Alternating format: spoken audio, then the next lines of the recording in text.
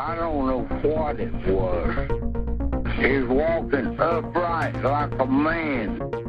Sightings in and around Vermont. Bigfoot sightings across New England have been reported. Red glowing eyes, about 7 feet tall. Red eyes, big old fangs, claws coming out through 3 inches long, just sharp as they can be. There has been another UFO sighting flying over the Royal Botanic Gardens. There are 500 UFO sightings in the world every month. The truth is out there. So I opted to not get the new Paper Mario game, even though I wanted to. Because it was still $60. It's a game I forgot about, didn't buy for a while because I wanted the price to go down, and it didn't. Octopath Traveler. Ah. Okay, yeah, that's fair. Yeah. Octopath Traveler looks fun. It's a really good game. It's like traditional RPG, like Final Fantasy style, right? Yeah, it's like a JRPG. Yeah. But the idea is, like, there's 8 different characters with 8 different storylines all throughout the world, and you just pick one to start with, and really that's the one storyline that you kind of run through. But then to build your team, you have to go through the first, like, you go into a different town, and that's where character X is. And then if you want them to join your team, you have to play through the first chapter of their story, and then they're on your team. Or if you want, you can opt to pivot and choose if you like their storyline more. So there's like 8 different stories within this game.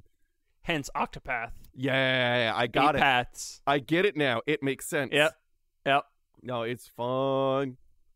I've been thinking about getting that for a while, but the $60 price tag has always kind of scared me away from it. That is because of how it looks. Because it looks like a 2D Game Boy JRPG, but it's a 2.5D, which ends up looking pretty cool. JRPG. That's really 8 separate storylines. So that's why after I found that out, I was like, oh, okay, the money's so it's like worth less it than now. $10 a storyline. Yeah. Okay. One that's is like I'm 10 hours in almost now, and I haven't gotten to finished chapter 2 of the primary storyline that I'm working through. Okay. So that's okay. You get your hours. You get your money's worth out of that.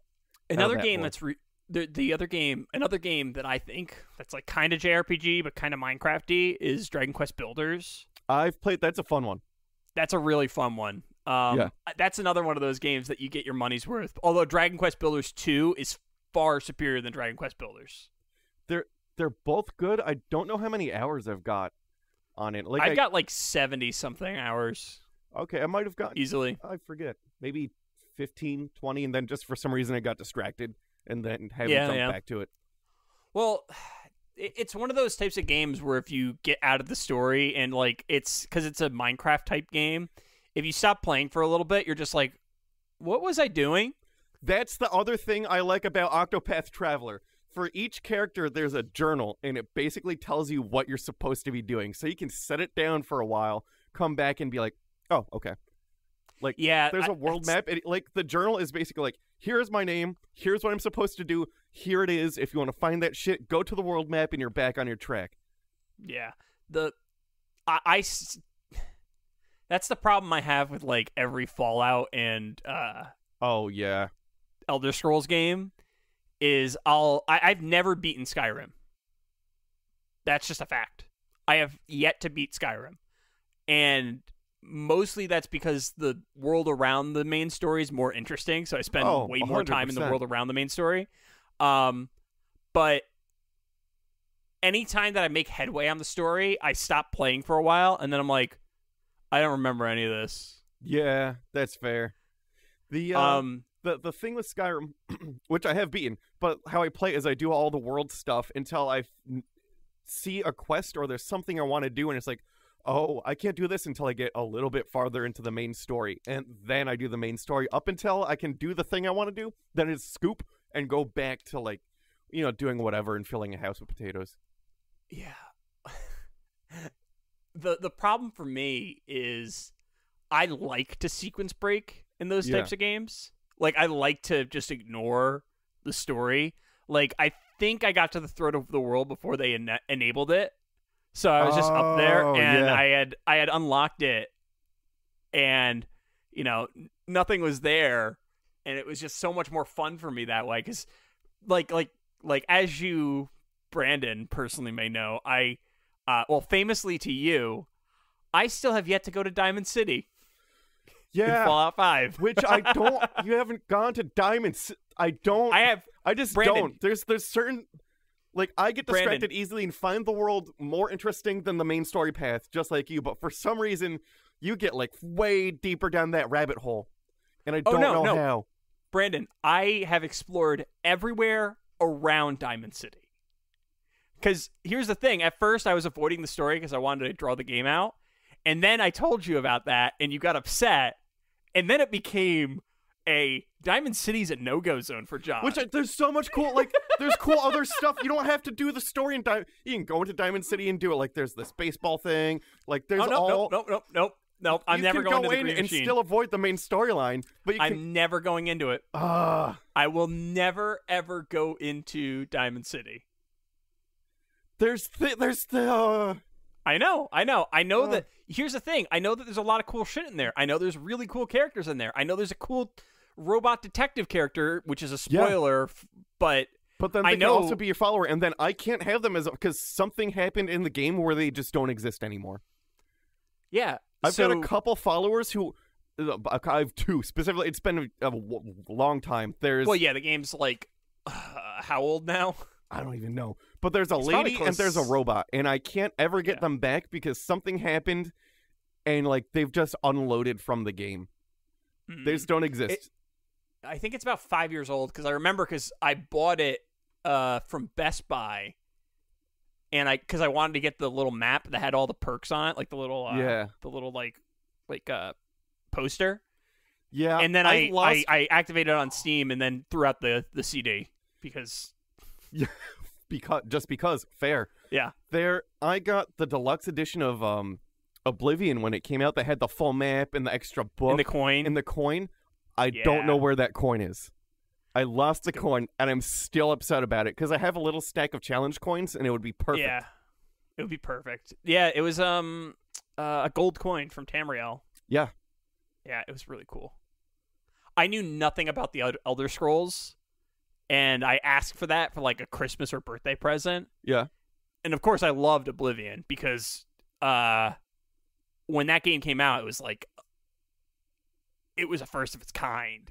Yeah, I watched the entire documentary about Oblivion, and it was fantastic. Because the whole, like, after I finished the game, then I watched the documentary, and I was like, this game was so much better than I thought it was, and I already thought it was great.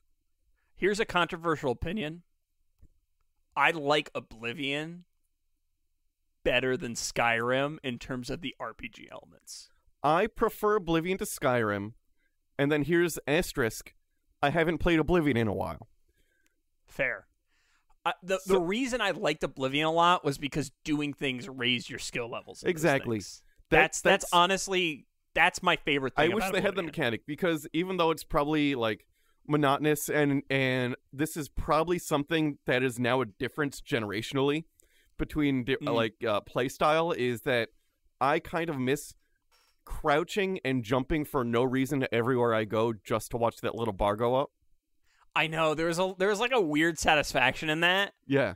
Like, it's one thing to be normal in Skyrim, but I miss being creepy because I'd play Oblivion and just sneak everywhere, and in my head I'd I'd be, because I don't want them to be creeped out by me, so I had to be, like, really stealthy, and nobody could know I was going, even if I'm just trying to go, like, buy more potions.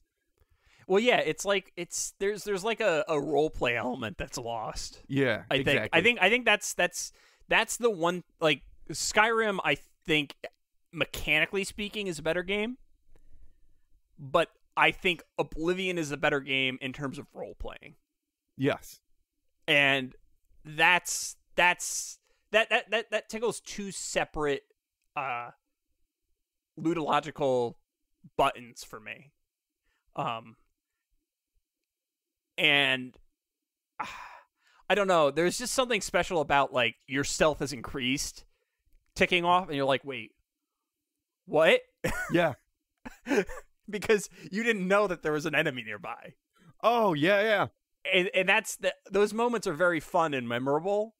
And you don't get that as much in Skyrim because they don't have that system. No, and I also like, there was something I preferred the Gray Fox and the Dark Brotherhood quest line in Oblivion than the Thieves Guild and Dark Brotherhood in Skyrim for some reason. Yeah. And I think there's also like the Gray Fox, like that they lacked a mysterious figure sort of in Skyrim, and I loved the mysterious figure of the Gray Fox. And the Dark Brotherhood, I just like Cicero because he's too kinky. Fair. My favorite thing about the Thieves Guild quest line was the Boots of Spring-Heeled Jack. Yeah, that was cool. Yeah. Man, high school. This is like kind of pushing me back because like we talked about this game back in high school. Oh yeah. No, this is throwing back memory. Like it was a hot summer. My mom was she's conscious of electricity consumption, so the bottom of the house is always much cooler than the top of the house. Because we weren't really running air that much.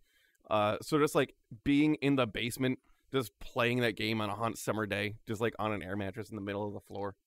I feel like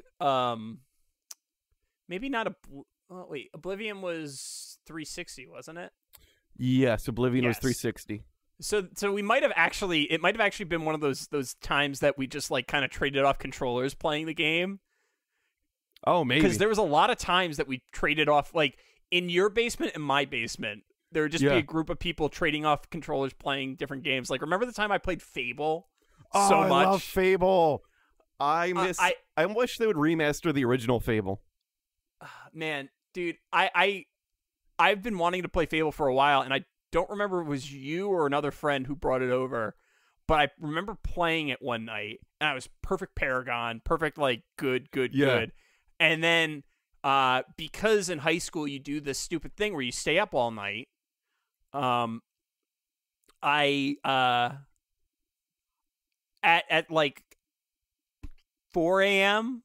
in the morning, I was getting loopy, and I was just like, you know what? I'm just going to murder all the Heroes Guild. So I went from full good to full evil. Yeah. I never played the game since because I didn't own it. I loved that Fable 1's probably my favorite Fable game, and then 2 was really good, and 3 was fine. And then like 3 was you could tell they're starting to milk the IP, and then after that they did a bunch of Fable stuff where it was all garbage and everyone knew it was garbage and they were just IP milking.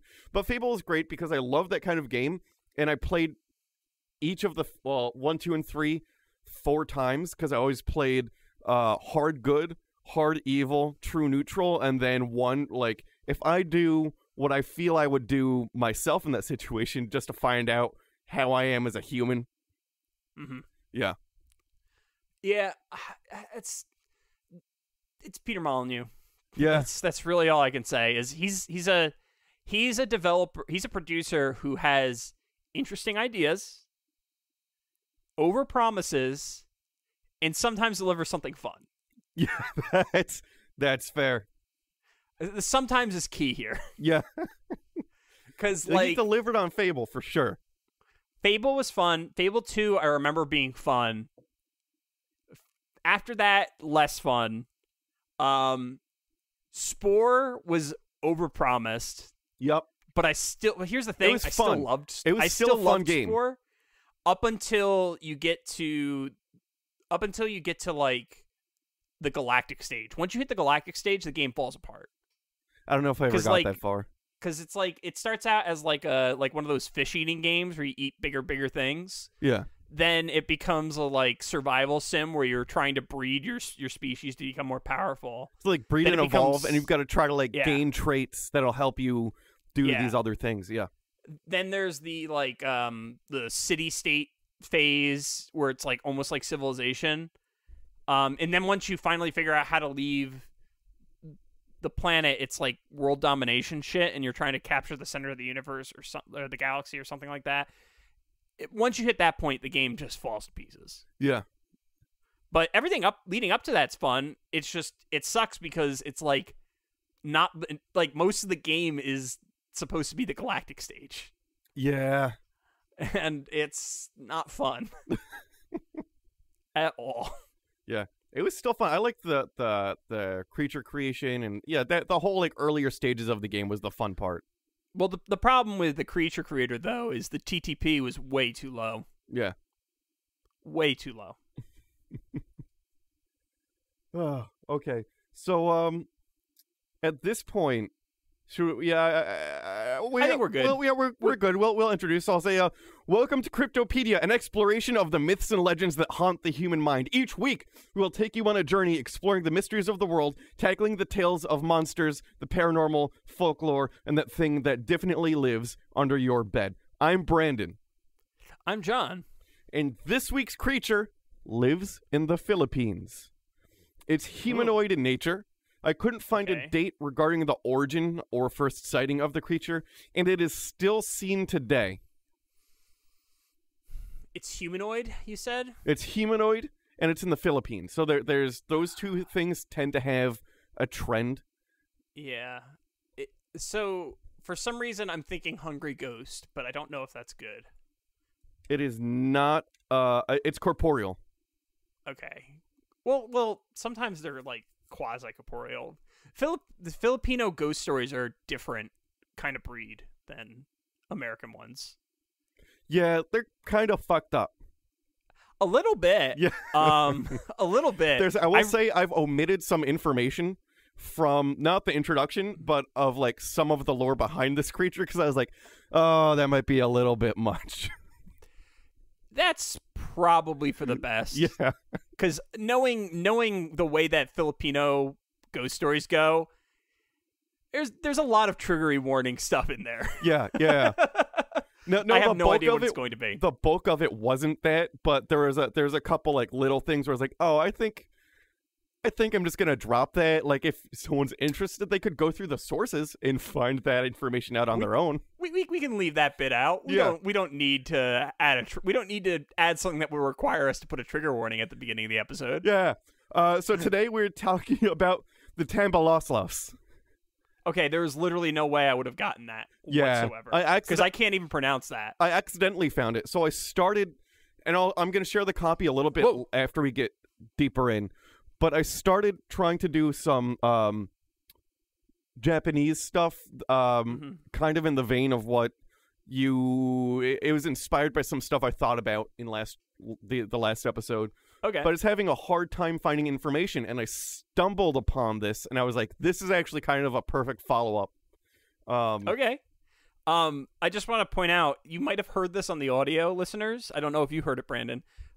Google, my smartphone picked up my voice, and it transliterated literally no way I could have gotten that whatsoever because I can't even pronounce that, and it's cuz C-U-Z. I got actually scared by it because I was not like expecting to hear a voice in my room. That's fair. That's very fair. Okay, yeah, I can't pronounce this thing, so I'm gonna call it the Tanny. What is it? You'll see the spell. It's Tambaloslos. All right, I'm gonna call it Tammy. All right, Tammy. The spooky Tammy. Spooky Tammy. So there are a few regional variations of this creature. Because of course there are. But in general, it's a humanoid with some exaggerated physical features, and it tends to be a prankster in nature. And by prankster, I mean he will cause you to walk in circles until you either die or he consumes you. I don't think that's a prankster behavior, personally. It's a trick. Ha-ha, I eat. Ha-ha, ha-ha, I killed you. See the trick? Trick's on you, you're dead. Ha-ha! So something that I found rather interesting about this creature is that there's no formal documentation on this creature whatsoever, yet there is a parade in which it is prominently featured, which is during the Daragang Magayon Festival, which is a festival to honor like the bounty of the area and like a good harvest and all that. There's a parade of Saint Gigantes that features large paper figurines that people make and display in the parade. And the regional differences along with the artists in the parade resulted in some genuinely interesting back and forth. And then first, before we go farther, I want to say this is a direct result of your episode on the Tanuki. Yeah, so let me go ahead and share this. Okay. I will move it to... This is the fun part where people get to listen to me browse file structure. And there we go. Boop! It's in the folder.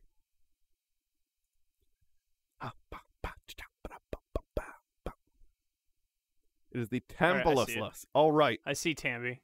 All right. We are now on the top of sheet 2. All right. I got to enable pop-ups because for whatever reason. Weird. Yeah, Google Drive's weird. Okay. Let's see. Oh, well. Can you see how this is now inspired by the last episode? Ha! Yeah. This is your fault.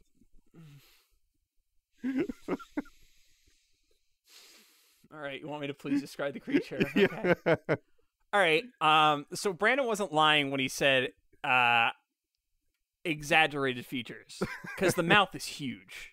That is that is true. The eyes are also huge. The fingers are super long. Yep. It's got big ears and a huge cock. Yes. So the penis and balls are gigantic. It looks like it's riding its own penis. It's a mode of transportation. Well, this particular penis doesn't look like it's fully erect yet. No. Because it's got a little bit of a droop droop? down. Yeah. So I'm going to assume if this creature gets a full erection, it just shrivels into the penis. Because there's no blood left in that body. It also has a very large tongue as well. Yep. Long tongue. I will say that this thing will destroy anyone. Yeah. See, but what about this doesn't say prankster? Yeah, I also am seeing... I'm able to make some connections now about what you might have left out. Yeah, you are correct. All right, cool. Since there's no formal documentation on the being, debates were fueled with accusations that the Tambaluslos giant erect penis was being displayed with a non-cultural, with no cultural basis. In others, so like it's just like a big old dong. Yeah, so there were some accusations that artistically the penis is not associated with the folklore or the lore behind the creature, and we'll get into these regional differences because regionally that's a thing, just not in the area where this particular parade is. But if this artist whatever came to the parade because they know about this creature, it makes sense why they would put a huge cock right on this thing. Listen, now I know that it might be a little bit grotesque to say that, but I don't think that there's a better way of saying it. There it is. I mean, it is a huge that is the correct word. The huevos touch the ground, and its current half-mastedness, it is at shoulder height. Yeah, it's horrifying. Yes, it's legitimately scary. It's a demon with a huge penis. Yeah, it's... I can't overstate how upsetting it is to look at this image. Oh, and there are many of them. Thank you. You're welcome. Others continued that the artists were mistaken and that the Tambaluslos only presented a giant smile. Another commented that this is being taken out of context. The quote-unquote creature is Tambaluslos, a mythological being prominent in Bicol lore. It is the star of the Gigantes parade and is understandable due to the artist's rendition of its oversized phallus, which is where this misunderstanding begins. The Tambaluslos has an oversized scrotum rather than a gigantic penis that we see in the parade. So you can already see that some people are saying it's just the smile is big. Someone's saying, no, it's not the penis, it's just the scrotum that is large. And then someone else is saying, well, really, it's the phallus that's the large part. So really, there's nothing attached to the penis at this point. It's just, it's just a giant penis that wanders the woods. Yeah, it's like that genital jousting game. What? Joust? They were ostriches. Joust? No. On Joust? Have you never seen genital jousting? I think I have to take a Google break. Yeah. Genital jousting. Well, herpes is the first thing that comes up. All right, we put in genital. It's a game. Jousting. Oh, that's. It's a game about toxic masculinity. It's surprisingly not safe for work. The videos I see just it's just pictures of fruit. Oh, but that looks fun. There's fruit in the shape of a penis trying to cross the road. That's fun. Well, Brandon, that's because you are looking at the edited version. That's the safe for work version of another image. Yeah. Oh, I like that. How do I? Yeah, it's very positive Steam reviews. Oh, it's a from I've watched people play. I never played it myself. It's a phenomenal game. That banana has a foreskin. Oh wow. Ooh. Yes. Ooh. Octopath Traveler might have to take a break. I mean, it doesn't have the level of depth of Octopath Traveler. It's got some girth to it though. Oh, it definitely has some girth. It's girthy. Oh, wow. Oh, all right. So now we're gonna flip on over to some of these regional differences. Also, there's buttholes on all of the. I noticed characters. that the penises have beeholes. It's pretty great. Yeah, and there's. So here's the thing about that game, they're not all males. There's female penises. Mm-hmm. Yeah. Huh. Oh, yeah. I see some broken glass.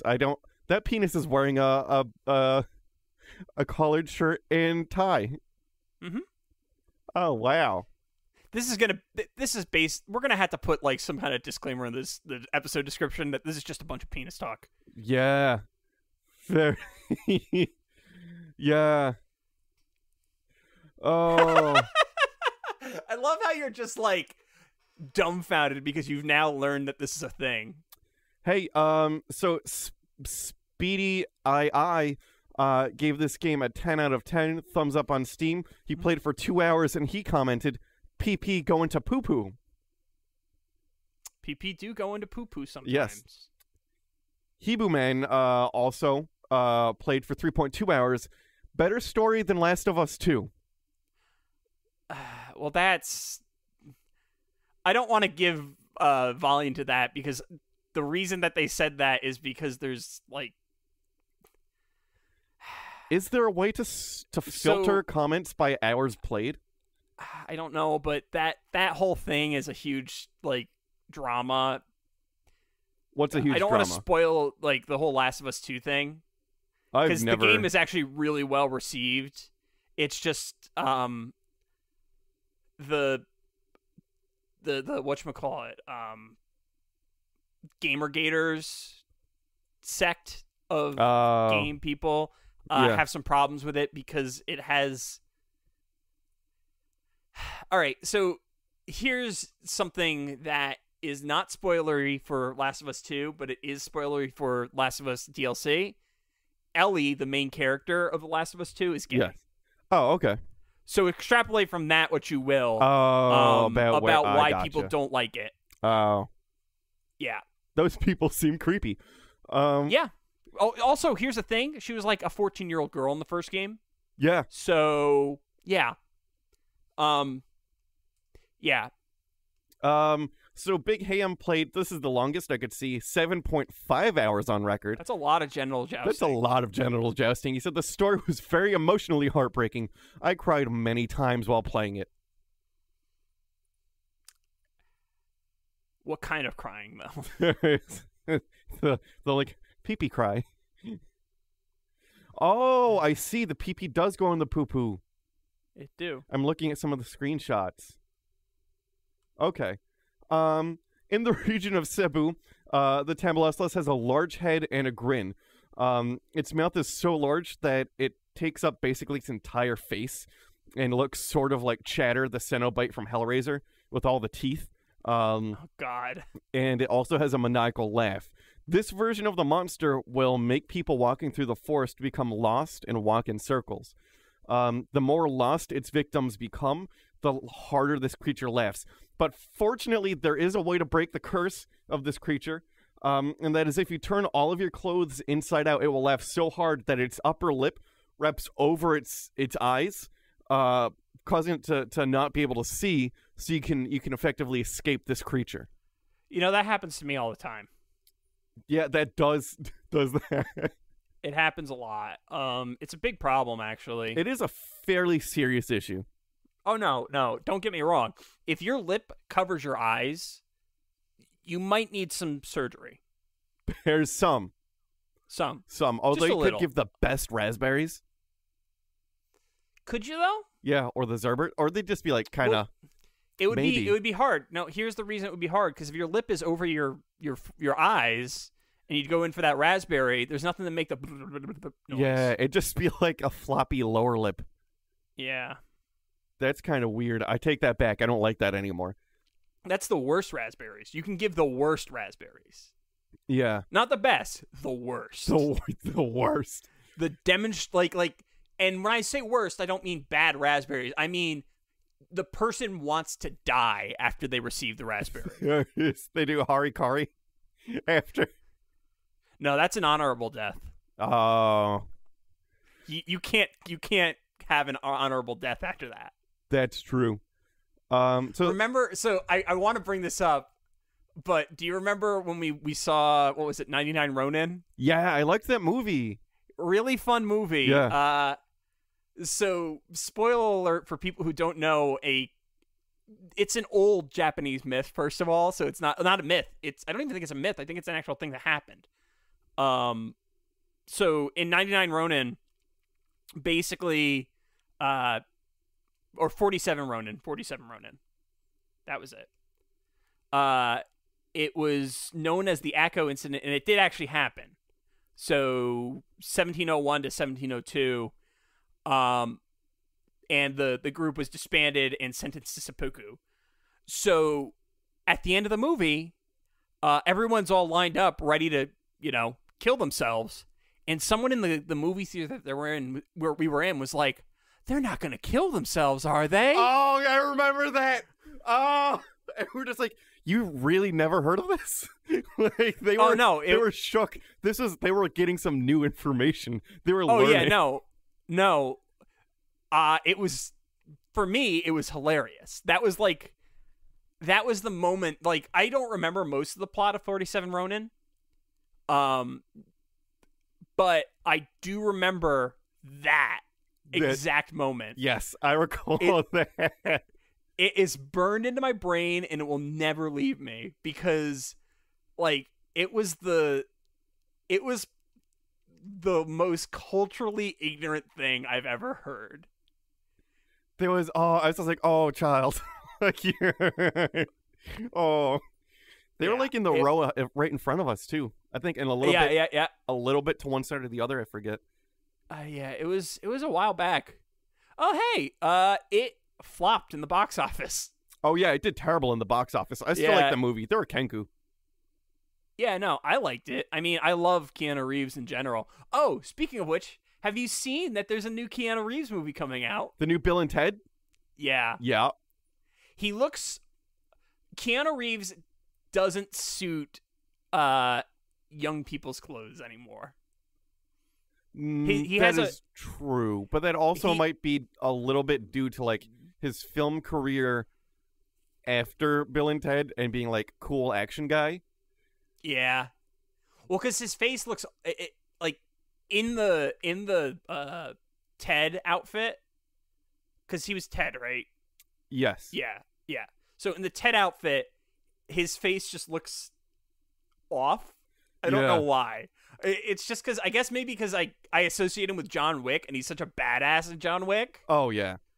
That it's him wearing non-badass clothes is just weird. Yeah. Me and Erica were talking about John Wick yesterday, just going over how it's the best opening part of any movie ever. Not the dog death part, but the Like son going to the father and the father saying how bad that this guy fucked up, and the camera just keeps cutting back. Like after saying like how, like he's telling his son how bad he fucked up, and then it just cuts to John Wick in a basement with a sledgehammer, just like getting ready to fuck everything up, and you're just like, ooh, like get chills, like, oh, this is gonna be a good movie. Oh no, that movie was phenomenal. Really good. I still needed to see John Wick 3 though. Did I see John Wick 3? I think I So did. John Wick 1 is him getting vengeance for the dog, basically. Yeah. John Wick 2 is somebody, if my memory is correct, a guy like wants to make a name for himself by taking out John Wick, and then John Wick 3 is he's a burned asset basically. And yeah. I haven't seen John Wick 3 yet though. Yeah, I saw John. Oh, yep, I remember that scene. Yeah, I saw John Wick 3. I wanted John Wick 4. I think it's happening. It better. Listen, I don't care if they start turning bad. Like if they just start milking on IP, I will watch just John Wick all day. So you know that the movie wasn't originally supposed to be called John Wick? No, what was it supposed to be called? Bang Bang Angry Dog Man? It was originally supposed to be called Scorn. That makes sense. But here's the problem. Keanu Reeves referred to it as John Wick when he was doing interviews. Consistently. That's pretty great. Like, so much that it was like, well, we got to call it John Wick now. Yeah. That's pretty fantastic. Yep. It's the most Keanu Reeves thing ever. It is. So Tambaluslos is a slang word in the Cebuano language. It's used to mean a useless or inept male. It is a vulgar word and is not used in polite or manner or informal conversation. Occasionally, people say it to elicit like a humorous effect. The suffix los is a slang term for the male genitalia. So, okay.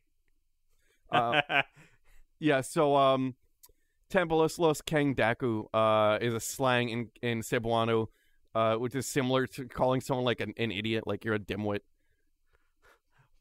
But, like, way harsher.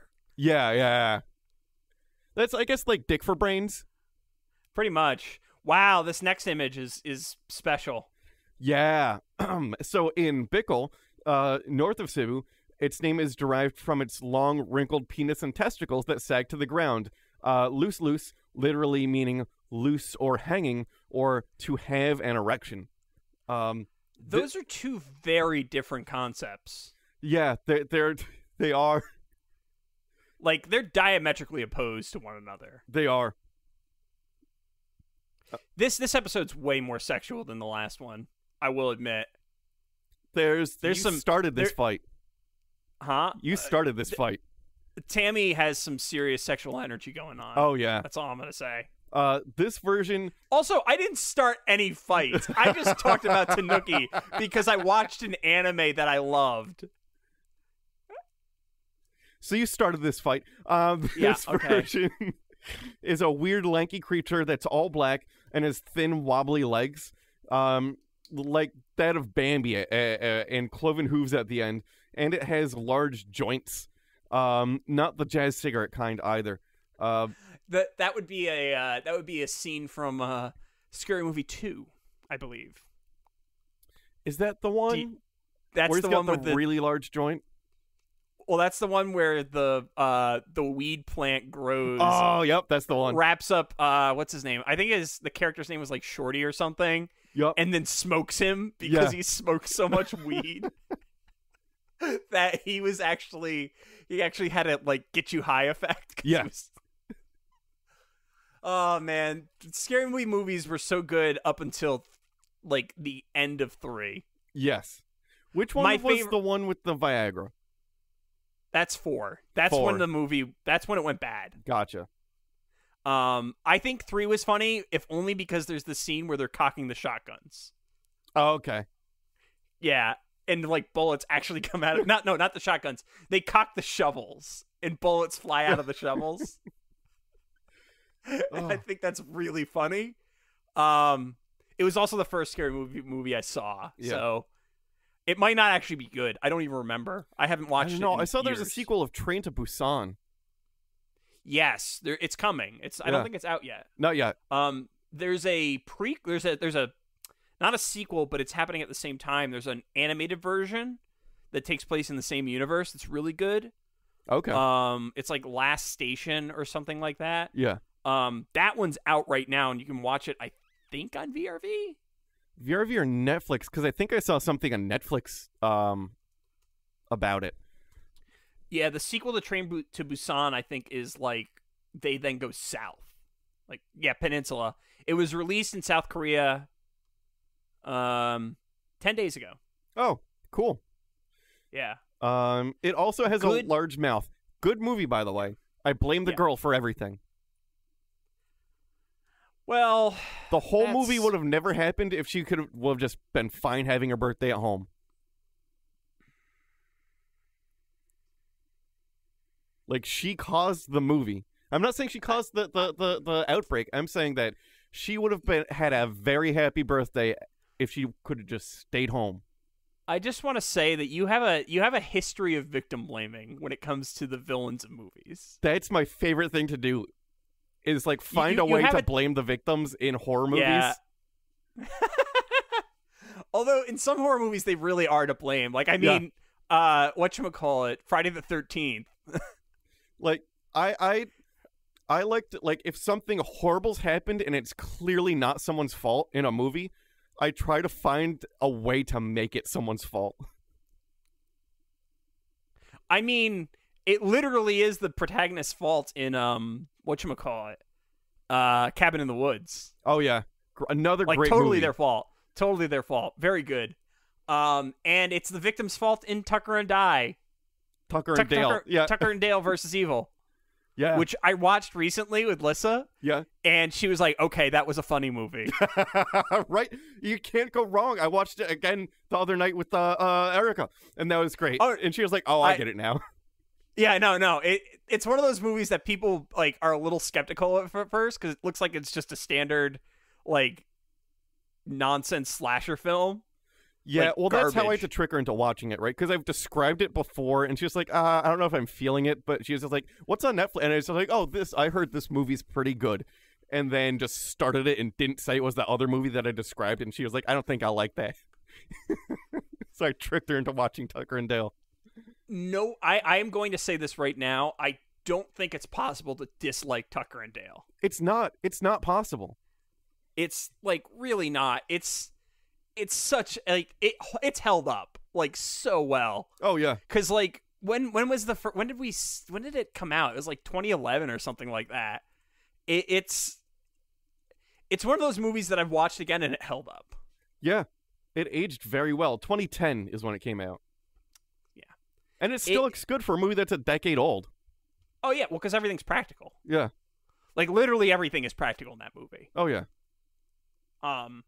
But it's good practical. It's not bad practical. Because they, like, the kid throwing himself in the wood chipper is one of my favorite bits. He's just like these dang college kids keep killing themselves all over my property. Like, they're like, they took his bowling fingers. My favorite part is at the end of the movie. This is a spoiler for Tucker and Dale versus Evil, by the way. When he's like, "Did my finger always look like that?" Oh, it's a lady's finger with nail polish. Yep. Yeah. Or with, like, a manicure. Yes. Oh, such a funny movie. Such what's his name? Great. Tyler Labine. I love him. Alan Tudyk was great when he's cutting the into the tree stump and then starts getting stung by bees, so he's just running through the woods with a chainsaw. Oh, if you love horror movies, it is such a love letter to horror movies. Oh yes. Like, it's a total love. Like, it's like, oh, this is every part of this is totally ridiculous. Like, there's no reason anyone would do any of these things. And it's beautiful. It's so good. Oh. So good. It also has a large mouth.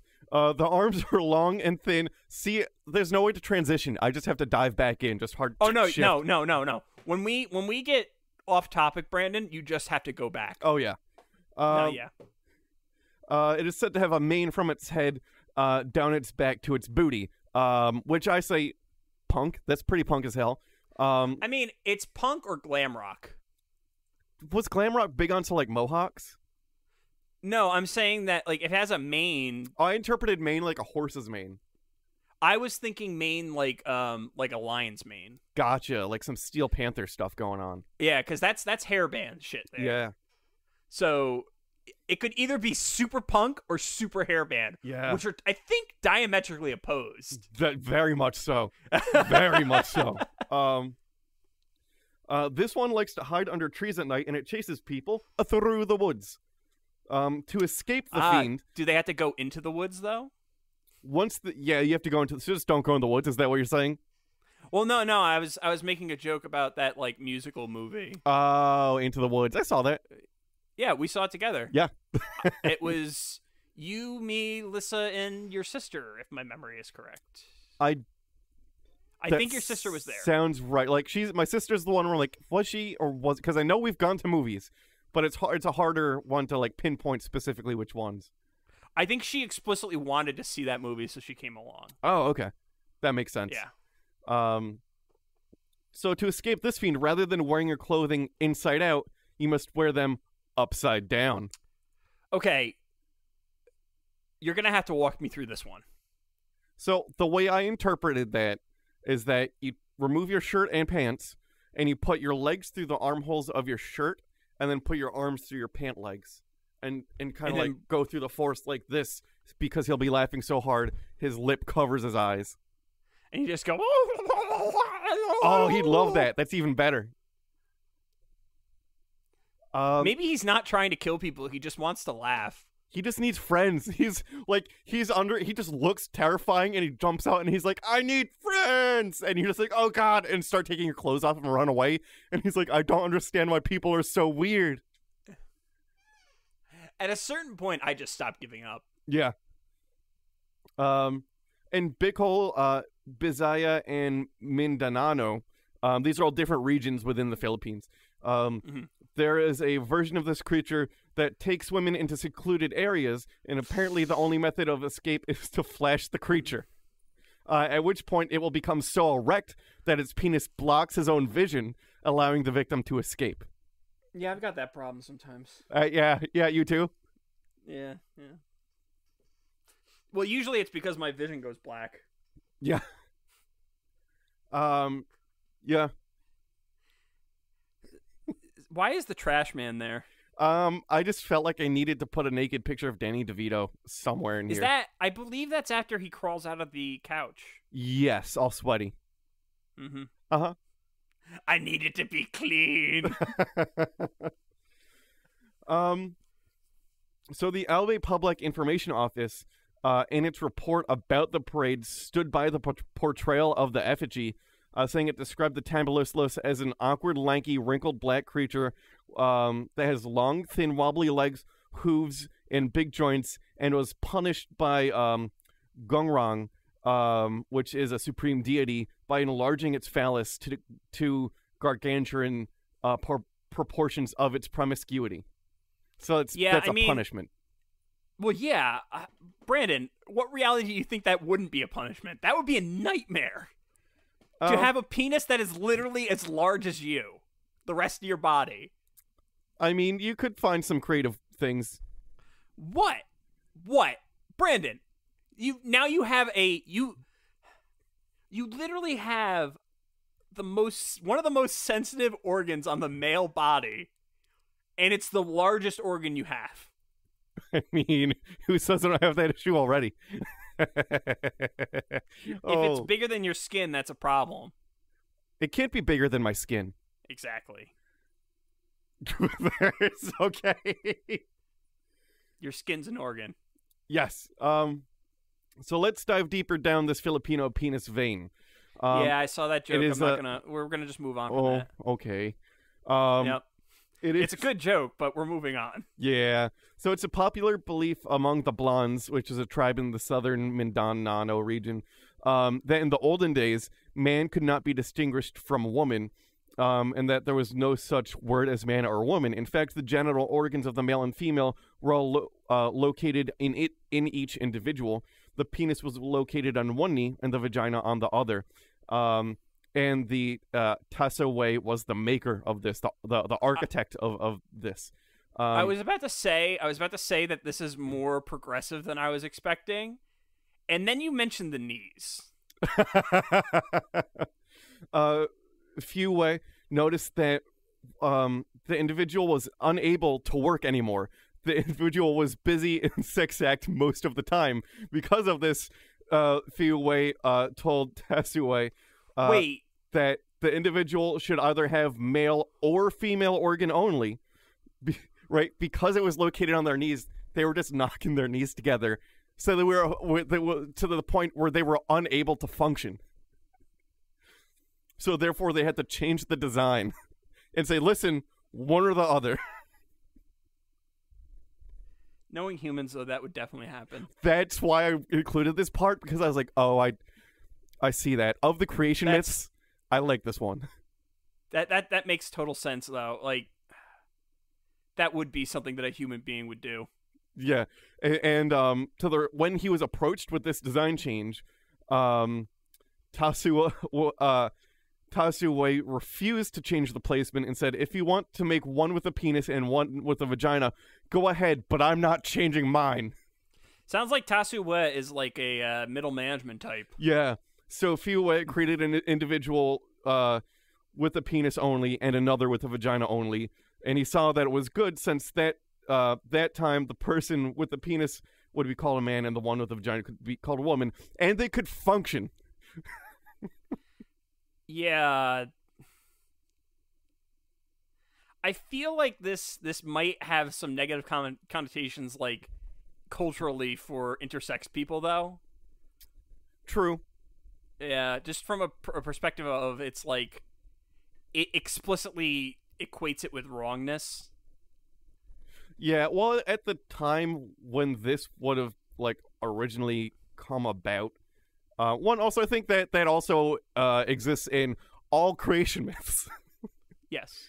Yeah. So like at the time, not that that probably wasn't recognized as a thing whenever this originally came about, and I think that's probably also true with all of the other. I know that, Brandon. Yeah. I know that it wasn't recognized as a thing. I'm just saying that sometimes when a culture has something ingrained in its creation myth where it explicitly calls something out as being wrong, it has an impact on people. That's true. I'm just explicitly pointing that it might be slightly problematic. Yeah, that's true. So Kulakog is a legendary giant from Bickel who is said to use his penis in a very unique manner during the Morano raid, saying that the Moros trembled when they heard his voice, and escaping quickly, they left behind all of their captives. Kulakog saw where they were from afar, and stretching his phallic organ, he told his mother to use it as a bridge to come where he was, and his mother crossed over the Bickel River, and all the captives followed her. So he used it to create a bridge and save people. He used his penis for good. He used his penis for good. Which, honestly, why can't we all? Probably the first time in recorded history that a penis was used for good. Probably. That, you know what? Anytime, I will say, in my opinion, it is more likely than not, if you're reading about a penis, something bad is happening. Something bad is happening. Yes. Almost every time a penis is mentioned in history, something bad's about to happen, either to the penis or to things around the penis. Yes. It's very true. There's never a story in which the penis was used to save lives except for this case. That is true. This is a rarity. Yes. To go with the what is it? The Team America World Police. Dicks fuck people. But dicks fuck assholes. Yeah. Oh, so Mantu are giant spirits in the I'm gonna call it Lolio? yeah, Lolio? yeah. I don't know. Yolio? See, I don't know what the double L is at the front. Yeah, that's a hard one because I don't know what that indicates like in the Filipino. Oliolo. Yeah, I'm not sure. Over 30 feet tall. They're usually seen roaming the fields or leaning against coconut or burry tree alone while whistling melodiously. People who have allegedly seen a Manitou describe it as having a fair complexion, wide shoulders, a tall, aquiline nose. Also, the male Manitou has an incredibly long penis that is very large and a dangling scrotum. Although peaceful, they're easily offended when a human whistles along with it, and will grab the nuisance human and carry them to the tallest coconut tree and leave them on top with no means of climbing down.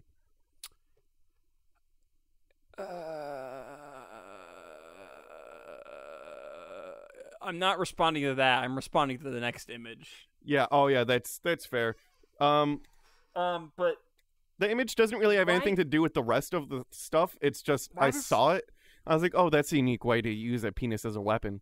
You could throw it. I'm trying to understand. Like, usually I can understand why like in the case of Tanuki, I understand why the Tanuki had large scrotum. Okay. I'm really struggling to understand why Tammy here has such a big penis. I can usually take these exaggerated attributes and say, oh, this represents X, Y, or Z or something. But like, I'm just literally culturally, I can't reconcile it. Gotcha. So which might just be the fact that I'm not Filipino. Filipino folklore, there is a significant portion that is centered around genitals.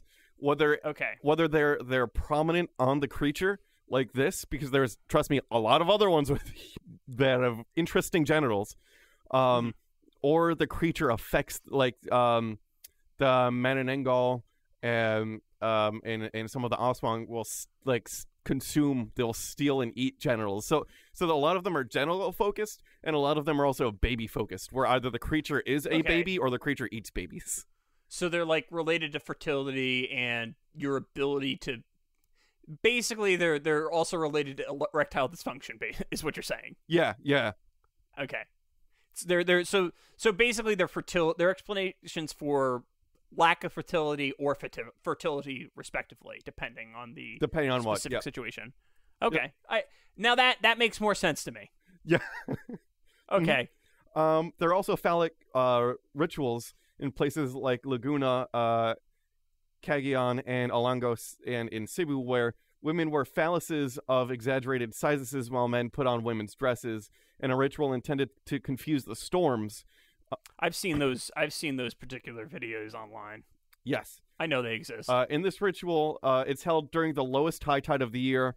Land animals are brought to the sea, and fishermen plant seeds on the beach to deceive the weather, in the hopes of storms, that they'll get confused by the changing of roles between male and female, putting things that are usually on the land in the water and things usually in the water in the land.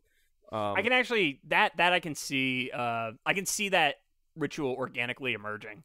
Yep, that organically emerges, and again, all the way back to the first couple paragraphs, the parade in which these statues are prominently displayed is specifically related to harvest.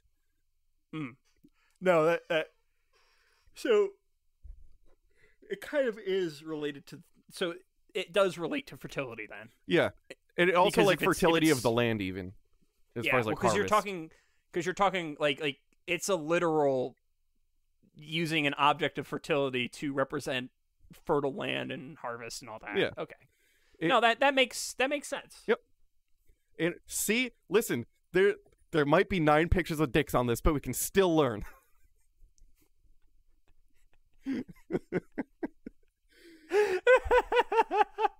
Yes. Yep. We can still learn. In Tanay, Rizal, old women wipe their skirts on a huge stone phallus as a part of the fertility rite. In neighboring Morong, though it is the men who wear the women's clothes and pretend to be pregnant while being a part of the wedding party. In Calayan Laguna, there's a dance with the bridal party, including the brass band, through the streets of the town, which also I wish, like, when there were bridal parties and stuff, that there were just brass bands and people walking down the streets. Honestly, Brandon, I just want more brass bands. I mean, that's fair. Because I just want to skank more. See, we think different. You went to ska, and I went straight to, like, Too Many Zoos, where it's, like, house music, but with just, like, brass bands. See, I'm thinking I need that horn section. Yeah, we need them. Do you own any checkered clothing? I don't think so. I own Real Big Fish shirts that have checkers on them. Okay, I'll buy it. I'll take it. I don't own checkered clothing because I personally don't like the way checkers look on myself. Fair. So I don't it's not a part of my aesthetic. Gotcha. What is a part of my aesthetic is whatever someone gives me for either a birthday or Christmas present, and I just wear it because I hate buying clothes. So are you telling me for every birthday and Christmas you have received a pair of cargo pants? Or shorts, rather. Cargo shorts? I haven't worn cargo shorts since high school, Brandon. Yeah. All my cargo shorts are blown out. I still can't picture you without cargo shorts. It's over. None of them fit me anymore. That's fine. Now I have like Docker shorts. That's fine. Kind of like boat shorts. You can wear any garment you'd like on your lower half. I just want you to know that I will always hallucinate cargo shorts onto your body. All right, I'm going to say this. I love cargo shorts. Okay? There's utility to a cargo short. There's utility to a good useful. Like okay? pockets. The fact that I can button a pocket and not have to worry about a phone or something important falling out of it is a really big deal. Okay? Exactly. And then to people who say, what are you going to use those outside of just phones and stuff? You can put your wallet on the side part and to sit down in a chair without a wallet, like in your back pocket, is so much more comfortable. Oh, I don't use my back pocket for my wallet. And you can keep it on your person. Yeah, you keep it in your front pocket. I'm a front pocket boy. Yeah, I don't. I can't do that. The reason I'm a front pocket boy is because my first wallet ever was a Harry Potter wallet that had a chain on it that wasn't long enough to go around the back. Oh, okay. And that it had Fluffy, the Cerberus. Yeah. On it. So I'm a front pocket. Also, I think my dad carries his wallet in the front pocket, so it's one of those, like, I learned it from him. It's in your blood. Yeah. I had a phase I don't know. where I liked wallets with chains, but very, very long chains, to the extent where I bought a wallet just to remove the chain so I could have two chains on one wallet. Because I wanted the chain to be able to, like, go down to my ankle and then go all the way back up and go into my back pocket and, like, really give someone a running start if they tried to take my wallet before they realized that it was attached to me. Man, the aughts were a weird time. They were a very weird time. Very weird. I had Jenkos with cool patterns on them. Fucking Jenkos, man. I never had them. I was always a Wrangler boy. But that, once again, I want to point out, I didn't care about purchasing my clothes. So It was whatever was given to me. Okay, so back to the brass band in the streets.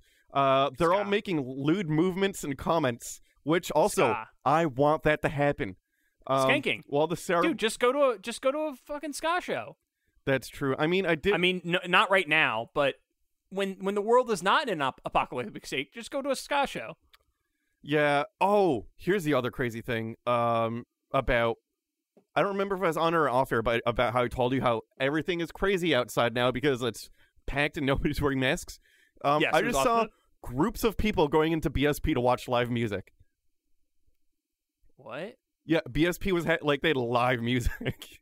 And like just what? People on the bounce. Like I don't think they had alcohol service because of reasons, so there was no bouncer outside. It was just groups of people with no masks walking direct into BSP to watch a live band play. And I was like, oh. That's such a bad idea. Yeah. That is such a bad idea, especially considering how hot BSP gets. Oh, yeah. Like, depending on... all right. Like, it was crazy. Like, I guess, again, there's I guess you wouldn't know. Was it the theater zone, or was it the front bar, like, type area? They were entering in through the front bar area. So if they're moving... Okay, so I'm to the assuming back, it's the front bar. Yeah, they're probably not going back to the theater area. Okay. But they were all, like, no mask. And then, again, this is, like, just groups of people going with no masks, walking past because there's outdoor dining. But the tables aren't spaced apart, so everyone's still eating close, but they're also along the sidewalk. So it's just groups of people with no masks walking past groups of people eating with no masks. I was like, I got to get out of here. I literally don't leave my home anymore, so, you know. I just leave for food and alcohol. That's it. I literally just go food shopping. That's it. Yeah. Or if I have to, or I pick up food from do takeout, because I live in an area where I can't get delivery because of the bridge. Oh, yeah, that makes sense. I'm close enough for them to do delivery, but the bridge, they don't like most places don't like to pay the toll.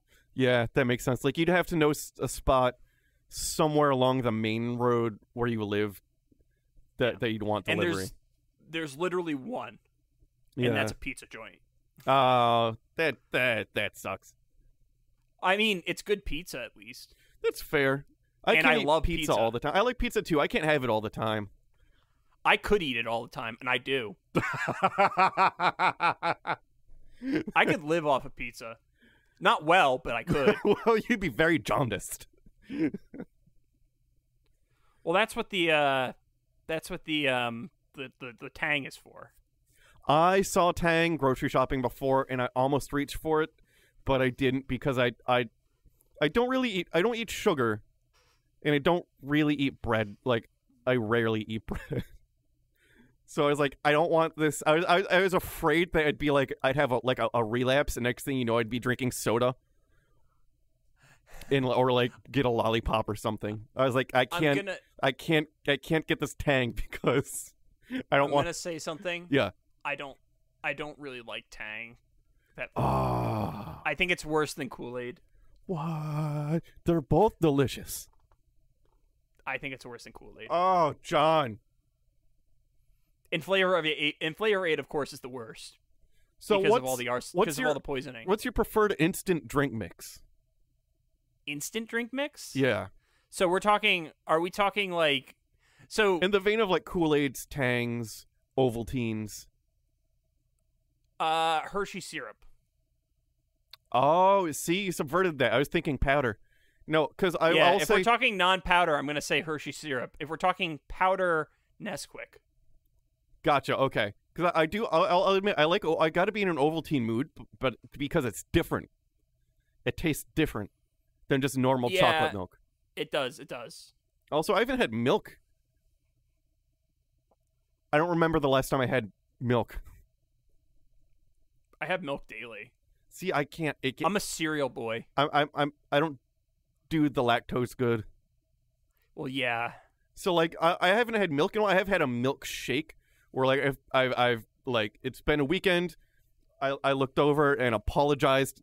Said sorry, but I'm gonna get a milkshake. So we just have to live in this for the next in this hell for a while. But I want a milkshake and gotten a milkshake. But I haven't had just a glass of milk. I don't really like just a glass of milk because it's got like a weird aftertaste to me. Yeah. But I like a glass of milk with a little bit of dark chocolate. Ooh, that sounds nice. Like melted in really it? Good. Or just like on the side? It's the syrup. The Hershey's syrup, dark chocolate syrup. I know people say that Hershey's is crap candy, but I'm trash person, so yeah. Deal with it. See, you know what Erica likes that I am strongly against and refuse to be in the same room while this food drink combination happens. Spaghetti and tall glass of milk. Just red spaghetti, red sauce, and milk. Ooh, the red sauce. That throws it off. Like just pure spaghetti I might be more okay with. Not spaghetti alone. It's got that ragu on it. The red sauce throws that throws the whole chemistry out the window for me. Yeah, I was like, I'm not gonna stop you, but I can't be a witness. I can't support this. Yeah. I need deniability. Yeah, just like I need deniability. That's right.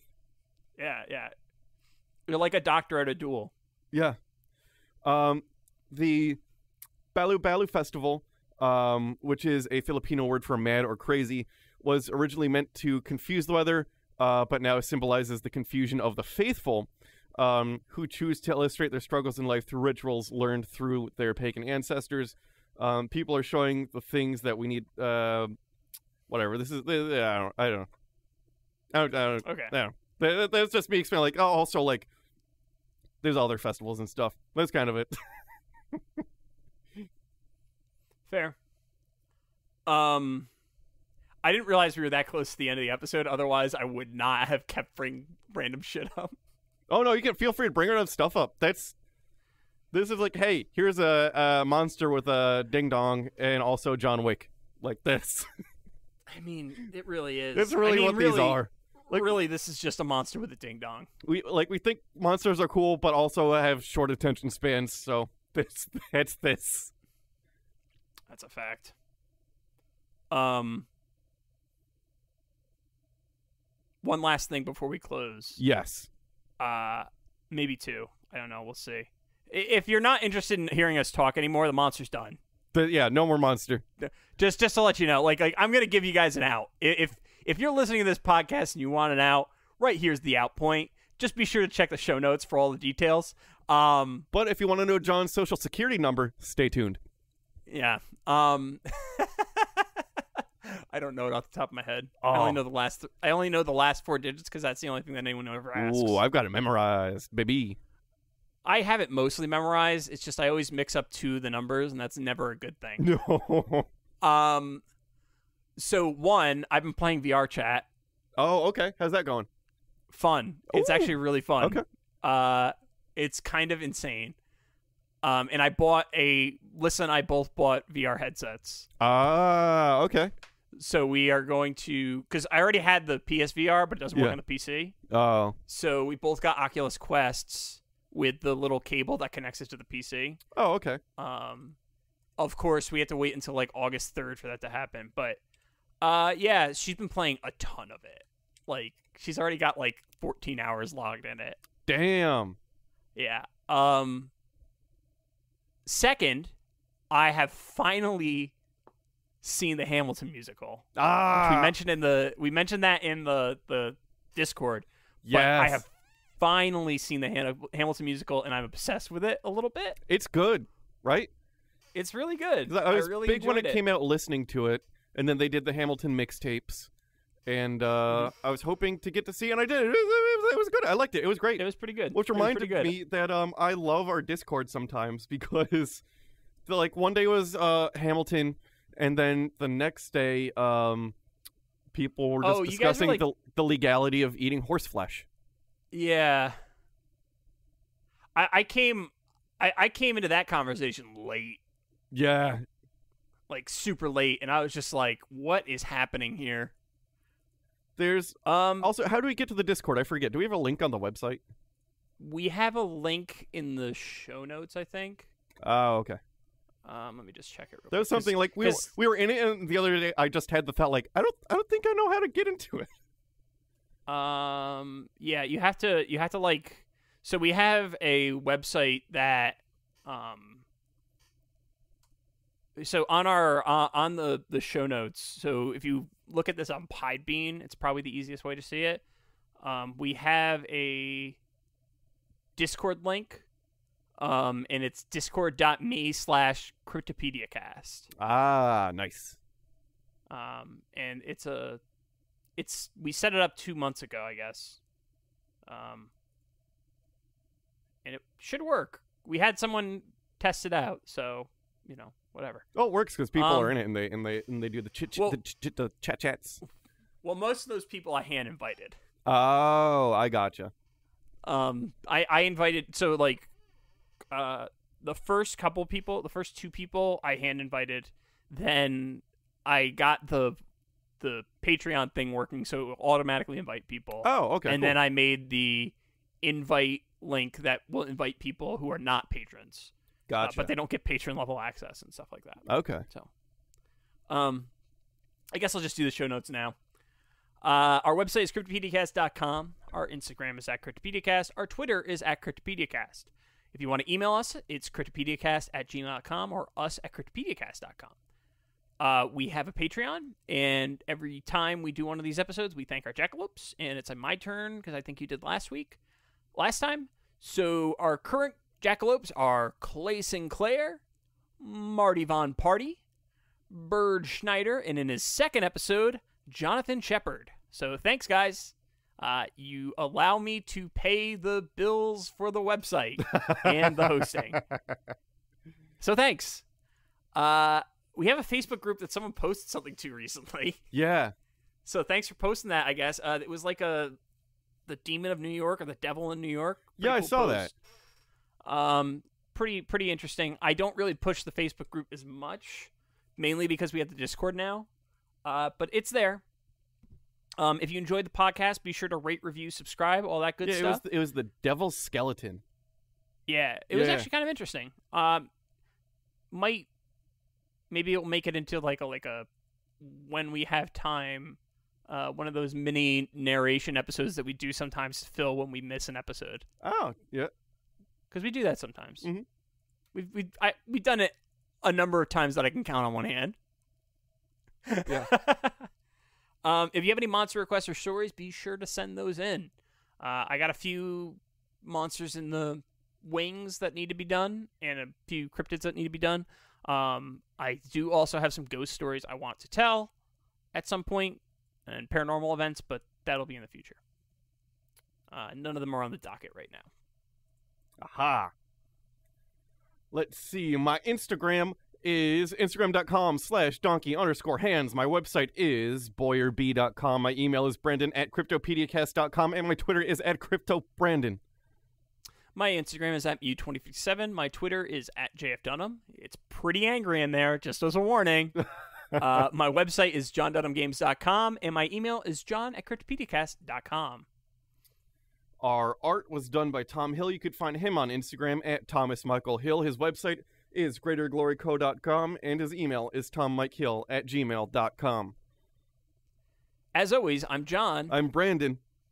And things are way past the point of weird. I mean, there was a giant penis in this episode. Several times. We mentioned it for most of the episode, actually. So yeah, things are going to get weird.